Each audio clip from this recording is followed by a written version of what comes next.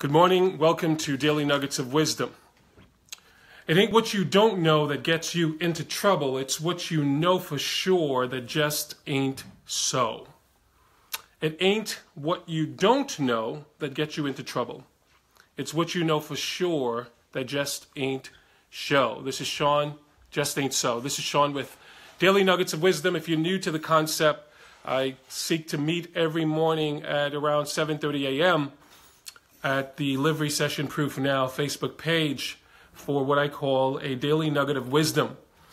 Yesterday I read this quote in a book that I'm reading, and it is believed to be a quote by Mark Twain, but after I researched it, I don't think it is Mark Twain, and I don't know, as I was sharing this with my wife this morning, I don't think Mark Twain would say the word ain't, because that just wasn't a word available in his time or his day, as far as I can tell. Anyway, here's the quote. It ain't what you don't know that gets you into trouble. It's what you know for sure that just ain't so. And I hope you understand where this is going. But as I read this yesterday, I thought about the Philadelphia Starbucks incident that happened last week. And here are 10 things that I learned from observing how people have responded to the Philadelphia Starbucks incident. Now, for those of you that may not be aware of the incident, I have just a few facts. And basically what's happened is two men, black men, were in Starbucks in a Philadelphia location. And from what I can see and understand, they were asked to leave. Apparently they hadn't bought anything yet. From their perspective, what has come out to the public is that they were waiting for a friend before they go ahead to order anything. There are mixed stories on this. Some have a different story. And so since I wasn't there, I'm going to just tell you, I'm going to give you the facts. I put it in quotes as I understand them to be.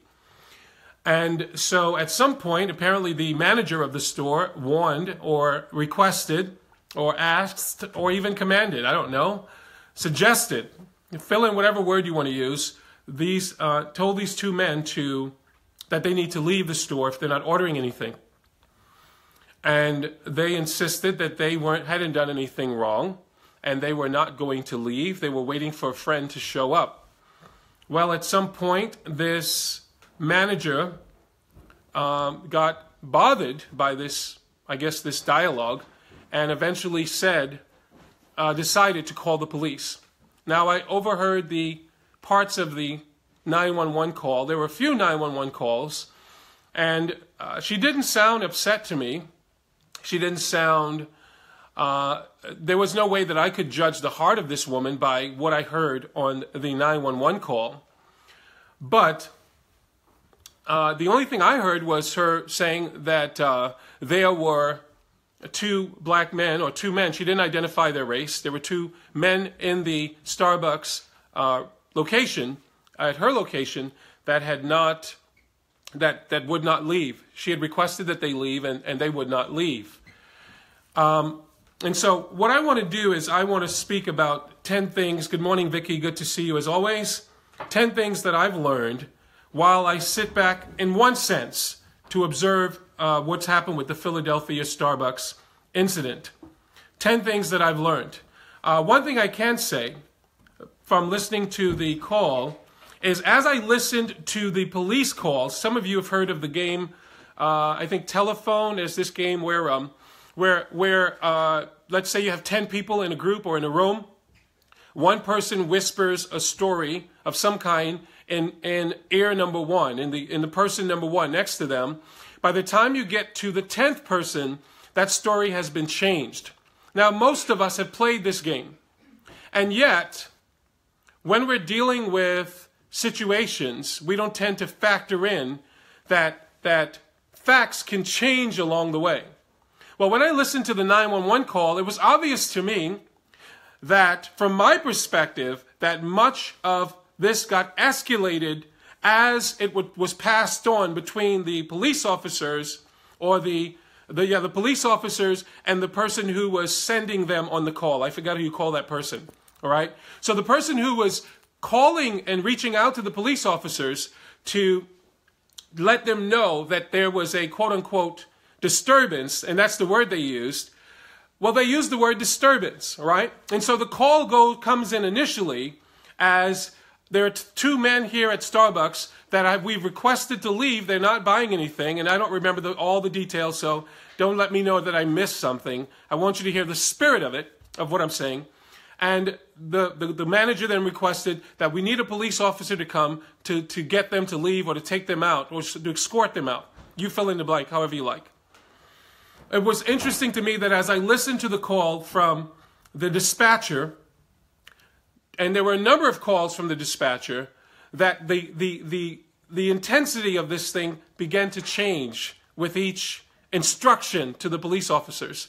And so it was obvious to me, I understood why, if this is a possibility, if this happened, that the police officers came in with more of a mindset that we have some sort of a disturbance, and so we're ready to put that thing down, right? And so, for whatever that means, I think the same thing happened in some degree, sadly, with the gentleman that was killed a few weeks ago in his grandmother's backyard.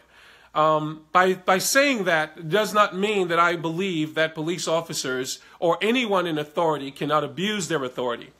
Any authority in any position can be abused, whether it's a parent, it's a pastor, it's a teacher. We've seen stories of all kinds, whether it's judges, even presidents, prime ministers. Authority can be abused. And so I am not ignorant to believe that it's not possible that these police officers may have done things wrong. What I do find interesting is, as I listen to the 911 calls, what I've discovered is that things got escalated in how the dispatcher passed on the information to the police officers that were given the instruction to go to the Starbucks. And so, again, the quote, "Good morning, Tiffany. Haven't seen you in a while. Good to see you this morning." Again, it ain't what you don't know that gets you into trouble. It's what you know for sure that just ain't so. This is a quote some believe to be by Mark Twain. Based on my research, I don't think it is Mark Twain. And again, because the word ain't is used, that again gives me a reason also to believe that this was not a Mark Twain quote. For whatever it is, the quote is not mine, but there are insights that came to my mind, or nuggets of wisdom. As I thought about this quote, I was reminded of the Philadelphia Starbucks incident, and I'm going to take a few moments to share 10 things that I learned while observing the response of the public to the Philadelphia Starbucks incident. Here are the 10 things that I've learned. Number 1, this is an emotional subject. Number 2, everyone has an opinion. Number 3, we are all experts. Number 4, blame is easy. Number 5, mercy is precious, yet difficult to exercise. Number 6, erring on the side of facts can be dangerous. It often lacks empathy, and facts can be misleading. Number 7, the media loves selling and doesn't need much to produce what it loves. Number 8, it can be challenging to be salt and light to the world and to the church. Number 9, most of us have, I realized I didn't formulate what I wanted to say there. I didn't get it all clear. Okay, I think what I wanted to say in number 8 is most of us only have facts in pieces. We only have bits and pieces of this story. We only have bits and pieces of this story. So be slow to ... and I'll tell you what I mean by that. Number 10, sometimes, and this is the saddest part to me of these 10 things that I've observed over the last few days. Sometimes the Christian community is not any different from the world in how it responds. Sometimes the Christian community is not any different from the world in how it responds. So these are the 10 things that I've learned from observing the Philadelphia Starbucks incident. Darshell, good morning. Good to see you. Father, I want to thank you this morning for the opportunity to look again into your word for just a few moments. I ask again that I would decrease and that you would increase, that you would fill me with your spirit. I confess, Lord, that I am nothing, I have nothing, I can do nothing, I am in need of all things. In one sense, I know nothing when compared to your infinite knowledge.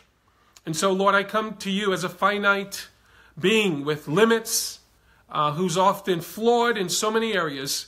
And I'm asking that you would strengthen my desire to please you. I pray that you would cleanse me from all filthiness of flesh and spirit, that you would give me the grace to perfect holiness in the fear of God, that you would grant me the desire to walk in truth, Lord, to be filled with your spirit, to walk in wisdom, to walk in love, and may the words that I speak today be spirit and life.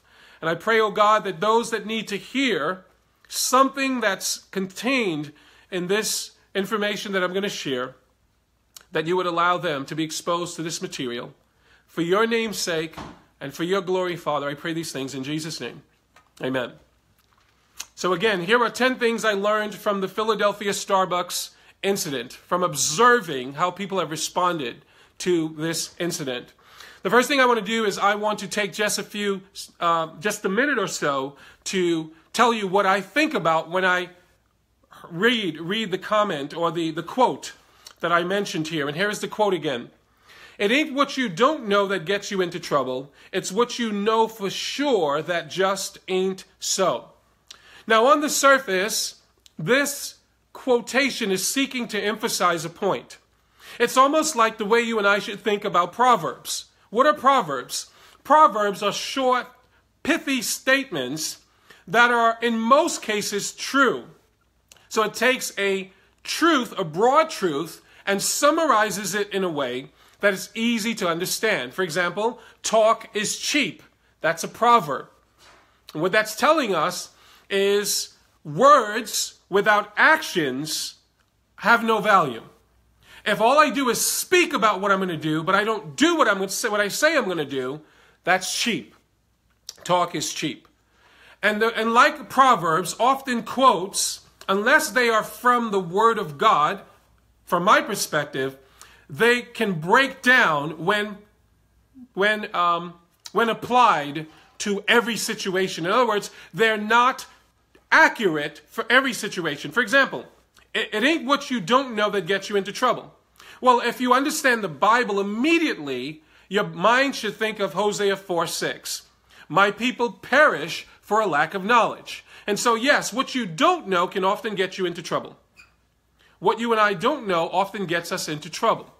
And so it's important to be knowers and to know things. And in the case of this incident in Philadelphia, this Starbucks incident, a lot of people are in trouble for not knowing all the facts, by jumping to conclusions. But what I really like about the end part of this quotation that I resonate with and I agree with is this. It's what you know for sure that just ain't so. You can add that gets us into trouble. It's what you know for sure that just ain't so. The point there is, we often don't have a humble approach to things because we believe we know. And unfortunately, we don't know often what we don't know. That's one of the biggest problems in life, in my opinion. It's one of the biggest challenges in relationships, that we don't know what we don't know. And so because we don't know what we don't know, there's a tendency, and I'm guilty of this often, to speak with greater authority than we have on a matter because we don't know all the facts. We don't know all the information. And even if I know the facts, facts can be misleading because facts are not always the whole truth. Facts are based on observation. What you and I see and hear and feel can be subjective. It's not always objective. It is not always the truth because facts are, again, based on our limited ability to see, to discern, to perceive, to hear, to feel, to sense. And we can't trust these things fully because they're not always accurate. The fact to the police officers a few weeks ago, according to some of them, was they pulled up to a home. They had heard from the dispatcher that there is someone breaking windows in homes, that's going from house to house trying to break into houses. And so they had a perception based on the 911 call before they arrived at the location of the man's grandmother's house. That was a fact for them. It was also a fact for them, based on the 911 call, that once they got to this location with that already innate perception, some would call it a bias. I wouldn't call it a bias. I think it lacks putting yourself in the other person's shoe, because this happens to all of us all the time. The fact was, they got there, it was dark, and they assumed, based on their perception before they got there, that what they saw in the hand of the gentleman, which happened to be a phone, they assumed it was a gun, and they killed him. Should they be held accountable? I say yes. Even the Bible talks about someone being slain, even if it's by accident, even if you don't have all the facts. There are different laws in Scripture as to whether or not how someone should be dealt with, from a place of judgment and condemnation, or a punishment based on whether they understood or knew what they were doing was wrong or they didn't. For example, if you cause your neighbor's animal to fall into a ditch and die, you don't deal with that in the same way as if you presumptuously and you intentionally caused harm to someone's animal and killed it. Anyway, I wanted to provide this as a context to say that facts can be misleading, and we'll look into that a little more in a moment. So it ain't what you don't know that gets you into trouble. It's what you know for sure that just ain't so that gets us into trouble. And the only thing I want to say about this, the last thing is, though I love this quote, and it resonates with me for the purpose of this conversation this morning, not every part of the quote is completely accurate. Darshell says, sometimes we speak about situations before we know, because we may be emotional about the situation. And you are totally correct, Darshell. And so that gets right into 10 things I learned from observing the Philadelphia Starbucks incident. The first thing I learned from this incident, it's not just this incident, but I've seen it over and over again when things happen in the news, that the first thing I've learned from observing this is an emotional subject. This is an emotional subject. What makes this an emotional subject? Well, what makes it emotional for many is, one, the subjects in this situation are African American or black, whatever term you feel comfortable with. Doesn't matter to me. None of us are African American. Most of us are not African American because we were not born in Africa. But if you want to make the case, every human being is an African American that lives in America, because we were all born in America according to Genesis. I mean, we were all born in Africa according to the book of Genesis, right? Adam, every man came from Adam, and Adam was born in Africa, right? So, anyway, Africa is a continent, not a country. So, but this is an emotional subject because of the subjects involved. They're black, and unfortunately, there's been too much things that have been happening in the black community that much has been racial, much of it has not. And so people move to, I've had racial stuff happen to me. And so I know that racism is a sin. And we all sin and fall short of the glory of God. And so we should not be surprised that people can sin against people. None of us would be surprised that someone lied. None of us would be surprised that someone stole. So why can't a police officer lie? Why can't a quote-unquote victim lie? Both sides can lie. And so this is why the Christian needs to lead by example and be more salt and light, and we'll get to that in point number 8. So this is it's an emotional subject because the narrative that came to the world, that came to us, the first thing I heard about this thing was that it was racially motivated. And so there was a narrative from the beginning, based on my beginning, what I heard. By stating that, I'm not saying it wasn't racially motivated. All I am saying is I don't know the heart of the person that made the call. I don't know the heart of the person that made the call. And so this is an emotional subject. And since it is an emotional subject, emotional subjects can be very dangerous. They can be very dangerous. Why? Because the Bible says we are to be sober-minded. Sober-minded. The phrase sober, I'm just looking it up real quick because I didn't do this, right? The phrase sober, to be sober, that word is used 12 times, for example, in the New Testament, just to be sober. Really quick. 1 Peter 5:8, be sober, be vigilant. Ephesians, one of the most important scriptures about being filled with the Spirit, says that we should not be drunk with wine, but be filled with the Spirit. The opposite of being drunk is to be sober.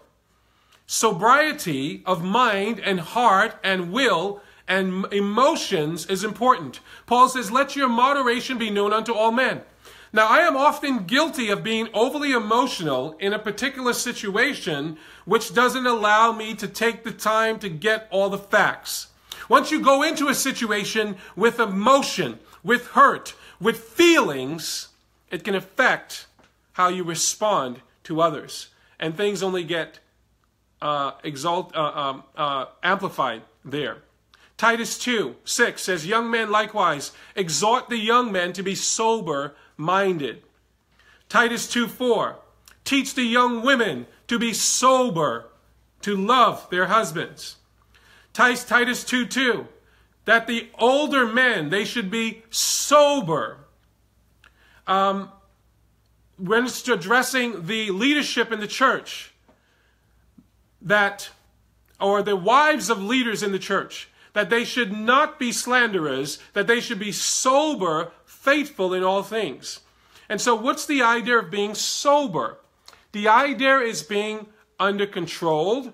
The idea is not being overly agitated, not being overly emotional about a situation or thing. The idea is having a sense of temperance, and so you're not moved to the left or to the right without having clarity of mind and heart. The word sober, according to Webster, is temperate in the use of spirituous liquors, so he first applies it to drinking.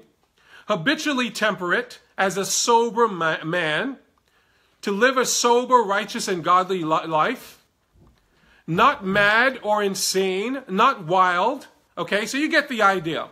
A person who is sober-minded is not easily irritated, doesn't get easily angered, and this reminds me of Titus 2:11, which says, the grace of God that has appeared to us, that brings salvation, teaches us to live soberly. See, the grace of God teaches us to live soberly. And so the child of God should have, even if it's only 1%, should have a percentage of sobriety, not in reference to alcohol alone, but sober-minded in one, dealing with the devil, because that's the only way to deal with him, to be sober and to be vigilant, to be alert, to be aware of your surroundings, to not be easily deceived. That's all part of being sober. But the other thing that I want to emphasize is to be temperate. To be temperate. To not be a mad person, to not be insane, to not be wild, to not be someone who is out of control. And often if you read and look at the quotes of how people have responded to this situation, there doesn't appear to be among some, in my opinion, a willingness to even hear the person on the other side. People become emotionally moved, and it's seen in the comments. And the Bible says that we are to be angry without cause. Scripture makes it very clear that we should be angry and sin not. It says that Let me quote it here. Let me just read it from the scriptures. I usually can quote this, but I am not. Right now, my mind is on focusing on what I want to say, so it's hard to think about this. But many of you know Jesus' words. You've heard it said. Jesus dealing with the subject of anger. And let's see, Matthew chapter 5. I just want you to see what Jesus is referring to. See, it's emotions that cause us to call people names. And that's what I want to address. Something is wrong if you and I can't disagree without me calling you names. Without me getting so angry and emotional, let's call it emotional, so emotional about the situation or your response that I have to call you names. And I've seen this happening. Matthew 5:22, I say unto you that whosoever is angry with his brother without a cause shall be in danger of the judgment. And whosoever shall say to his brother, Raka, that means to call someone a name, Raka, shall be in danger of the council, but whosoever shall say, thou fool, shall be in danger of hell fire.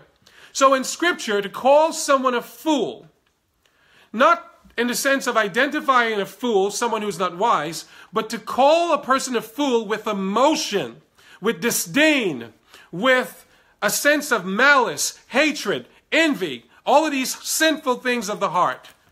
God says, when you do that, you're in danger of hellfire. And so I observed by looking at how people have responded to this is that this is an emotional subject. And my encouragement to the child of God and to myself is that God doesn't have a problem with us being emotional, but he does have a problem with us calling people names sinfully. Let no corrupt communication proceed out of your mouth. And Scripture says that we should have no evil speaking, and evil speaking has a lot to do with how we talk to and about others. And sometimes people are sinning. In Matthew 5:22, they're breaking this law of God by what they tweet, by what they post, by what they say. All right? And so this is an emotional subject. Secondly, everyone has an opinion. Everyone has an opinion. And I'm saying there's nothing wrong with everyone having an opinion. Why? Because we are all individuals. This is a quote-unquote free country. And it's one of our constitutional rights. Right? The First Amendment is that I should have a right to free speech, that I should be able to state publicly what I believe, what I feel, what I think. You should not get angry with me because I believe it's okay to be a homosexual. You shouldn't get angry with me because I believe it's okay to abort babies. Because I say that. Now, you can get angry at the act. You can get angry at what people are doing. But people have a right to say and believe what they want to believe. And they will be held accountable by God for what they say and what they believe. Shall not the judge of all the earth do right? My point here is, the only time I see Jesus getting angry with people in Scripture is when they are hypocritical, when they are in leadership, when they know better, they're teaching people better, but they're doing the opposite. You don't see him getting angry with sinners in general. You see him getting angry, and often you see even in the Old Testament, much of God's anger, it's not limited to, but much of his anger is toward his own people. Why? Because they've hewn out different cisterns. They're not following me, God. They're following other gods. They have idols. All right, so everyone has an opinion, and my point here is, since everyone has an opinion, I'm okay with people airing their opinion.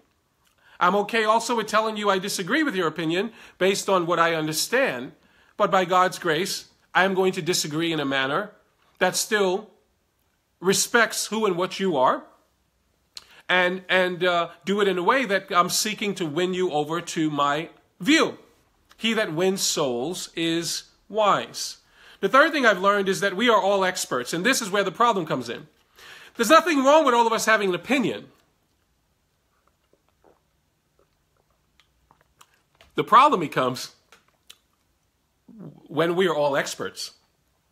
We're all experts. And what I mean by that is, our approach now is, our view can only be the true view, and everyone else's view is wrong, you know what?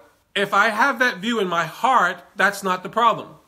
There's nothing wrong in one sense in my relationship with another if I believe that my view is right and your view is wrong.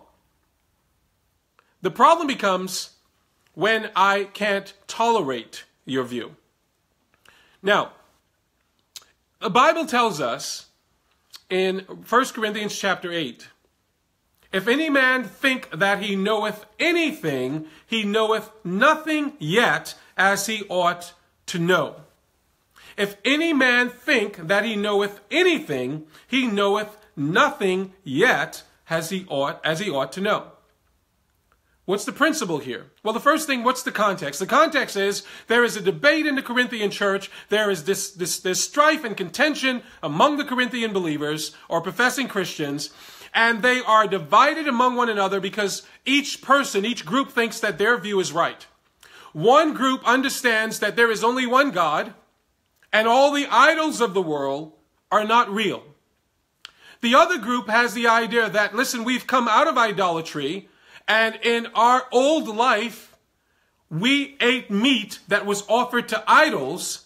And since we've repented, we don't want to eat meat now that's offered to idols. In other words, I used to be a Hindu, I used to be a Buddhist. And in that old life, we sacrificed animals to our deities. And then we ate the meat. We celebrated, we feasted, we enjoyed the meat. And it became a festival for us in one sense, as a way to appreciate and to expect the gods, in small g in quotes, to hear us and to answer us. And so for some of the Corinthians, when they were given meat that may have been offered to idols, it was sinful for them because in their own mind and heart, or their conscience, that was violating God's word. Because God says to come out of idolatry, separate yourself from the world. And so in their own mind, their understanding was true. But true is not more important than grace. Truth is not more important than grace. Truth is not more important than love. The Bible says God is love. God is light. God is holy. I don't recall anywhere in the Bible where it says God is truth. Now, Jesus says, I am the way, I am the truth, I am the life. But what has happened often is we exalt truth above grace. And the Bible says that Jesus was full of grace and truth. We should marry both together. My point here is, our understanding of truth with another brother or sister in the Lord should not divide us or put walls between us so that we dishonor God and become a bad witness to the world. And so what the Apostle Paul had to do with the Corinthians is he had to say to them, I know what you know is truth, or you believe is truth. Verse 1 of 1 Corinthians 8. Now as touching things offered unto idols, Paul says, the Holy Spirit says to Paul, we know that we all have knowledge. We're all experts. We all have knowledge. We all have an opinion on a matter. We all believe our perception, our view, our belief, the way we communicate our belief is truth. And there's a lot of nuances there. Because you can believe something is true, but the way you communicate that may not get across to the person what you believe. And so even in that, we can be flawed. My knowledge could be right, but my communication could lack something. So, now as touching things offered unto idols, we know that we all have knowledge. Paul says we all have knowledge. But knowledge is a problem. Why? Because knowledge puffeth up. Knowledge makes us experts. Knowledge makes us unwilling to hear the words of another person. I know this for a fact because it's done that to me for years. Knowledge puffs up, but charity edifieth. See, in one sense, love and charity is more important than knowledge, even if that knowledge is true. Why? Because charity is what shows that we are like God. Love is what demonstrates that we're like God. The devil knows the truth, and the truth doesn't save him. The devil understands the truth. The Bible says that the demons believe and they tremble. They know that Jesus is the Christ. Lord, have you come to condemn us? I'm paraphrasing. Before the time, the demon said, as Jesus walked in all of his glory in the presence of demons about to cast them out, they understood that he was who he is. Truth is not more important, in my opinion, and knowledge is not greater than the grace of God and or the love of God. That's why the Bible says all that love are born of God. It doesn't say all that know and understand the truth are born of God. You and I can know the truth and still be lost. So, yes, we're all experts. We all have knowledge. But knowledge can be a problem because it puffs us up. It makes us haughty. It makes us arrogant. It makes us unwilling to be easily entreated. We're not willing to hear what others have to say. And so, if any man think that he knoweth anything, he knoweth nothing. The key word here that I would circle is the word yet. And it doesn't say he knoweth nothing. You can know stuff, but if you're closed-minded, if you're unable to communicate with others without a meek and a quiet spirit. The Bible says Jesus was meek and lowly of heart. Jesus wasn't humble at heart. He was meek and lowly of heart. And so he could be reasoned with. He could have discussion. Even in the temple at 12 years old, he didn't go in there as the authority, the sole authority, and shut everything down and shut everybody down. If you read Luke 2, it says that he asked them questions and they asked him questions. And so there was open dialogue. He was not the expert in one sense in the room, though the tension of that is that when he spoke with authority. And they had never heard someone speak in such a way. And so there's the tension. The tension is we should speak with authority because the basis of what we believe should be coming from the Word of God. But we should be meek and lowly of heart in how we speak, how we communicate, and so on. So this third thing that I understood and learned from observing the Philadelphia Starbucks incident is that we are all experts. And because we are all experts, there's a tendency to be puffed up by our knowledge and not to be loving in our interaction. The fourth thing that I understood and I observed from this story is that blame is easy. Blame is easy. Some people blame the two men for not leaving. They should have just left. They should have just left. If they were told, hey, you're not a customer, you haven't bought anything, you should leave. Some blame the manager. The manager should have never made the call. Some blame the police officers. The police officers should have understood that when they arrived at Starbucks, they should have asked questions to these two men and help maybe the manager to see these guys are real customers. They're waiting for their friend to come. I think some stories say that the friend showed up while the police officers were there. Some blame all the Starbucks. So all the Starbucks in the world should be protested. I mean, this is ridiculous to me. So all Starbucks should be blamed for one person. Some blame the policy of Starbucks. So Starbucks shouldn't have a policy. They shouldn't have any rules. Are we saying that businesses should not have rules? Do you see how crazy this all gets? And now by saying what I'm saying, I'm not saying that people should not have blame placed somewhere. What I am saying is, my blame and your blame may not be God's blame. It is said that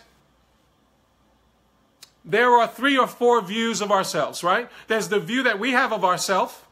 There's the view that we think others have of us. There's the view that others have of us. And there's the view that God has of us. Well, in some cases, there can be 4 different perceptions. There's my perceived view of what I think. There's what I think others think.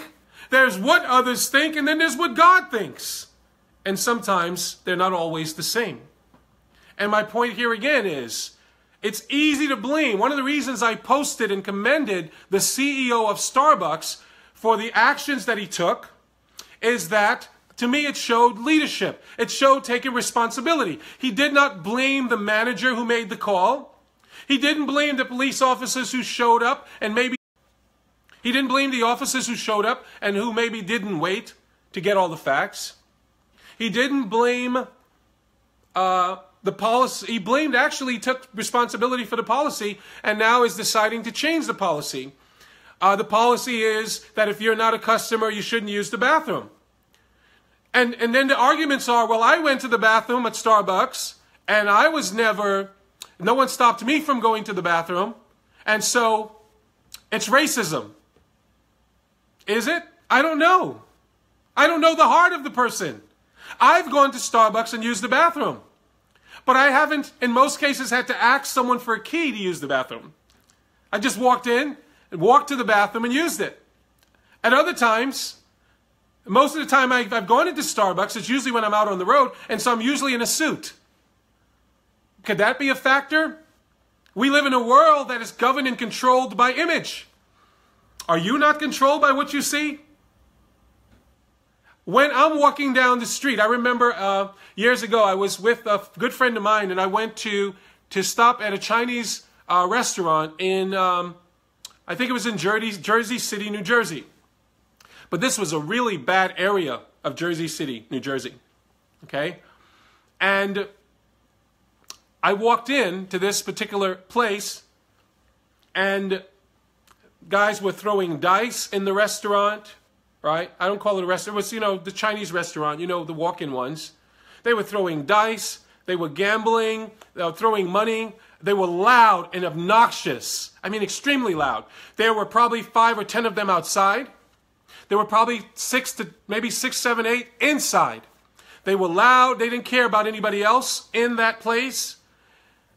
And I felt a sense of fear that this is not wise for me to stay in this place. Now, I'm black and they're black. And I got to tell you that often I have been in situations with my own black folks where I felt like this is not a good place for me to be and I need to leave.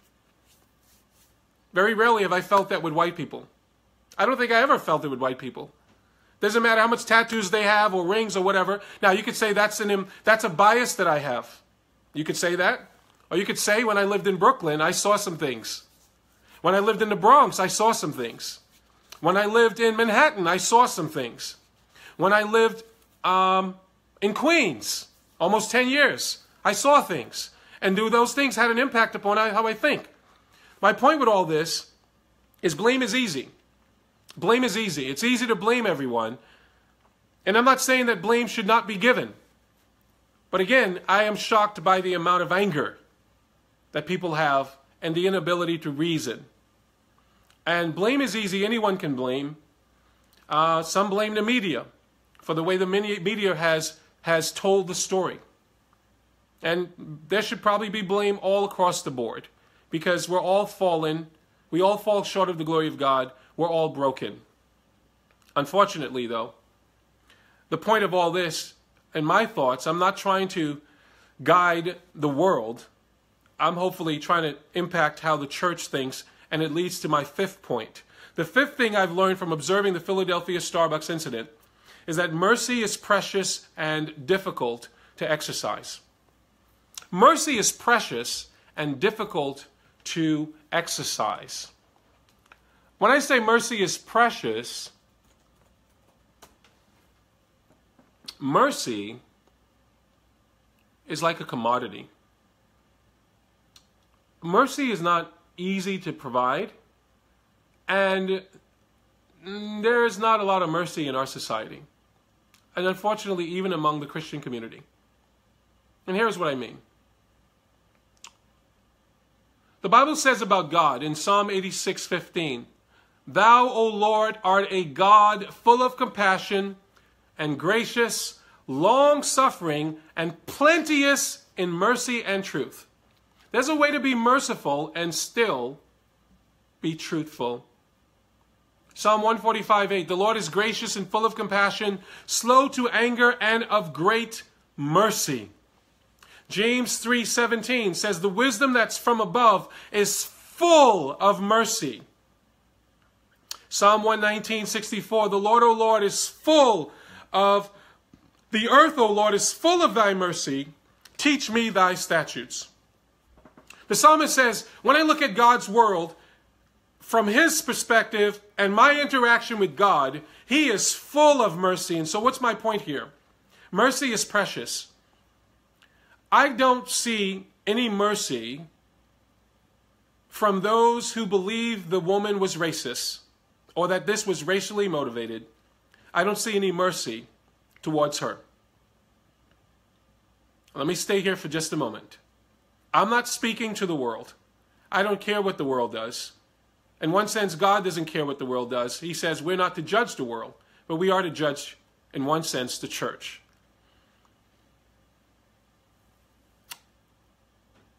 Let's just say it was racially motivated.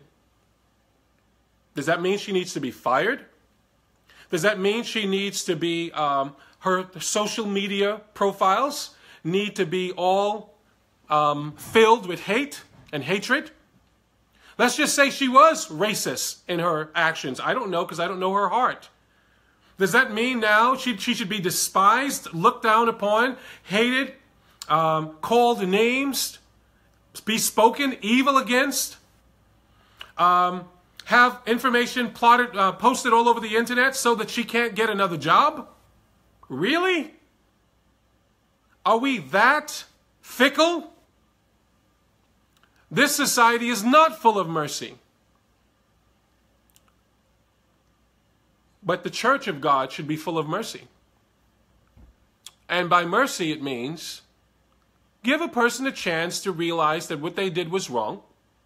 Give them a chance to say, I'm sorry. And there are times to show them grace. I suspect that we all do this with our children. I suspect if my child lies, I'm going to hold them accountable for the lie. Depending on the degree of the lie, I'll choose to show mercy or to provide punishment. But very often is my punishment going to be in one form that, like, it's final. Because punishment often should not be punitive.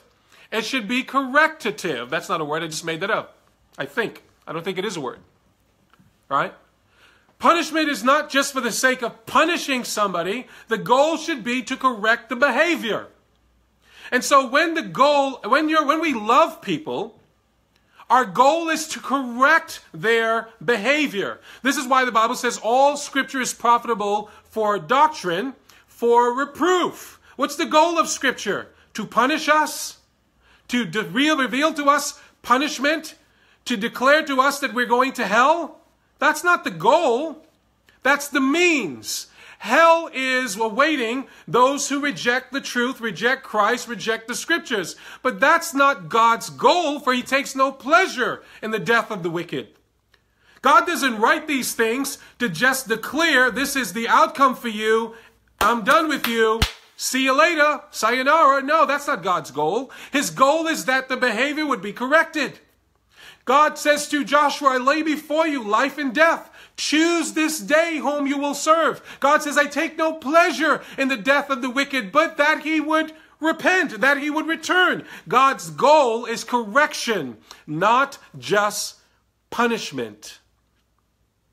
And so why can't Starbucks take time to teach those who may be racist? This is not how you deal with people. Don't jump to conclusions. Don't judge beforehand. That's the virtue of the Bible. Why not teach that? Maybe people have to learn how to interact with others. There's so much more I can say here. The only thing I would say is mercy is precious and difficult to exercise, and God expects his people to be merciful. And mercy means that I don't always give you what you deserve. Mercy means that though you deserve punishment, I don't always measure out the punishment that you deserve. But also, my goal in the punishment should be, in general, to correct the behavior. Now, some punishment, the goal is, there's nothing that can be corrected. Right? Jesus said of Judas, it would have been better for you that you haven't been born. Why? Because there's nothing else that can be done for Judas. There's no place that he'll be able to find repentance. Judas is now a reprobate after he betrays Jesus. That's a doctrine in the Bible.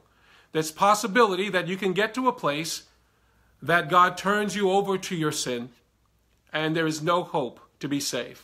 Hebrews 12 tells us that Ezra, though he sought for repentance with tears and sorrow, he found no place to repent. See, repentance must be granted by God.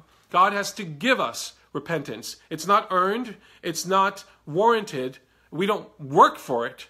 We humbly bow before a sovereign God and ask him to show mercy upon us. And in that sense, he grants us the ability to say no to the things that we need to walk away from. And so mercy is precious and difficult to exercise. And so we should desire to grow in mercy. Well, I've been on for much longer than I want to be. And so, Lord willing, I'll continue part 2 of this with my other points. 10 things I learned from observing the Philadelphia Starbucks incident. Number 1, this is an emotional subject. And so be careful of your emotions, especially if you're a child of God, because the Bible says every idle word that we speak we'll have to give an account to God for. That's a pretty sobering word. Secondly, or text, everyone has an opinion. Since everyone has an opinion, let's provide opportunity for people to give their opinion. And maybe we can lead by example that even when they get emotional, we show that we're obeying God's command that the servant of the Lord must not strive, but must be gentle and meek toward all men, that perhaps God would grant them repentance. 1 Timothy 2. Thirdly, we are all experts. And I don't mean that in a good sense. In my business, I want to be an expert. In my selling, I want to be an expert. I want to be seen as a trusted advisor. I want you to conclude, after we have a conversation, that this guy is an expert on marketing, and I need to use him to grow and to build my business. But in things where people are emotionally attached, I want to be wise in how I display my expertise. Fourth, blame is easy. Blame is easy. Blame is easy. And so I always applaud when I see leaders taking responsibility. And one thing I've taught my children, and I am still teaching them for more than 20 years, one of the first keys to success is ownership. Ownership, taking full responsibility for the outcome. You may not have been the one to be blamed, but could you have done something different? Could you have said something different? Could you have responded different? We can't control the behavior, the words, the thoughts, the attitudes of others, but we can control our words, our thoughts, our feelings, our behavior.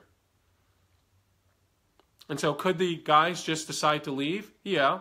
Would that have been just? Probably not, especially if others of other racial or ethnic groups or others of other economic status, dressed a certain way, look like business folks, are not treated the same. But why should we be surprised? In James chapter 2, the church is rebuked for showing partiality. Could it be that this woman was just being partial and not racist?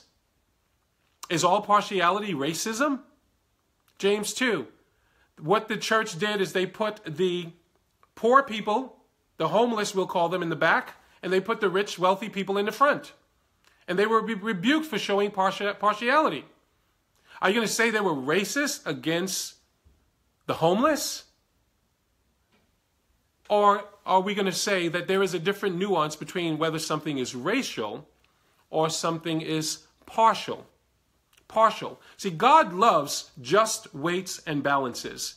Not only is homosexuality an abomination, those that use unjust weights and balances, God says that's also an abomination. In other words, if you deal with this person this way and deal with this person this way, a different way, God says that's being impartial. That's partiality. That's partiality, not being impartial. You are showing partiality. That's not being just. And so maybe she was guilty of just the same thing as James chapter 2. And there's no need to make it as emotional as it has become by calling it racism. It is so sad that anything now that happens to black people in our country publicly immediately is called racism. That's unfortunate because everything is not racism. Some things are, people are being impartial. They're showing respecter of persons. Did not Samuel, have a partiality in his heart when he went to look for the new king? When Samuel went to Jesse's house, did he not have partiality in his own heart where he thought that the ideal king would be the older Jesse's sons, the bigger Jesse's sons, the taller, the more good-looking Jesse's sons? It can't be the little shepherd boy that's outside taking care of the sheep. Was he being racist against David? Or was he showing partiality against David? Something to leave for thought. And again, this is not for the world. If you are not a true Christian, you deserve to be angry and emotional and do whatever you want. But you will be held accountable by God for your actions and your behavior. But the child of God, we're to be salt and light. And if our responses to these things are exactly the same like the world, we are not showing a distinction and we are not demonstrating that we're salt and light. And Lord willing, tomorrow I will look at how erring on the side of facts can be dangerous. Secondly, Lord willing, the media loves selling and doesn't need much to run with. Thirdly, number 8, it can be challenging to be salt and light to the world and the church. Number 9, most of us have bits and pieces of this story, so we should be we should be quick to hear, slow to speak, and slow to wrath. And then number 10, sometimes the Christian is not any different in our responses than the world. And that's an indictment on the church. Again, this is Sean with Daily Nuggets of Wisdom. I want to end with that quote. It ain't what you don't know that gets you into trouble. It's what you know for sure that just ain't so that gets you into trouble. Let's be humble in our approach to this world. God bless you all. By the way, if you think something here can resonate with a friend or another Christian who maybe have responded in some of the ways that I've shared here in a way that may not have been Christ-like, if there's a way that you can do it without them not being offended or unnecessarily insulted, maybe you want to tag them. Maybe you want to share this. All right. I am saddened by how often we as God's people don't look any different from the world and how we respond to these things. And I'm not throwing stones because I have been guilty. I said we as God's people. I am seeking by God's grace to be a better Christ-like child of God. All right, so if something here resonated with you, as usual, let me know one takeaway, one thing that you can take away from this that you're going to do, that you're going to apply to your life. We're not just to be hearers; we want to be doers of God's word. So, what's one thing that you would take away from this talk this morning? I'd love to hear it, and be sure to share this with others. God bless you all.